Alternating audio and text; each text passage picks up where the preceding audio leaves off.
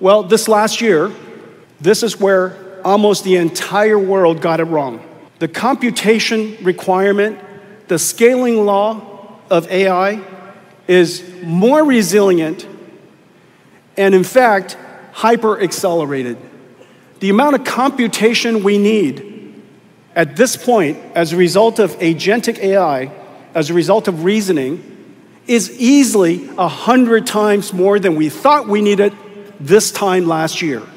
And let's reason about why that's true. The first part is let's just go from what the AI can do.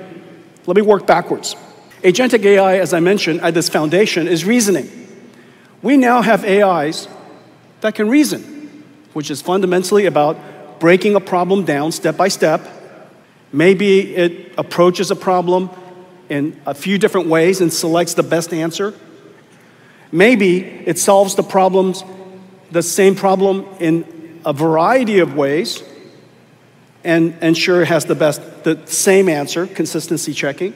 Or maybe after it's done deriving the answer, it plugs it back into the equation, maybe a quadratic equation, to confirm that, in fact, that's the right answer, instead of just one shot blurbing it out.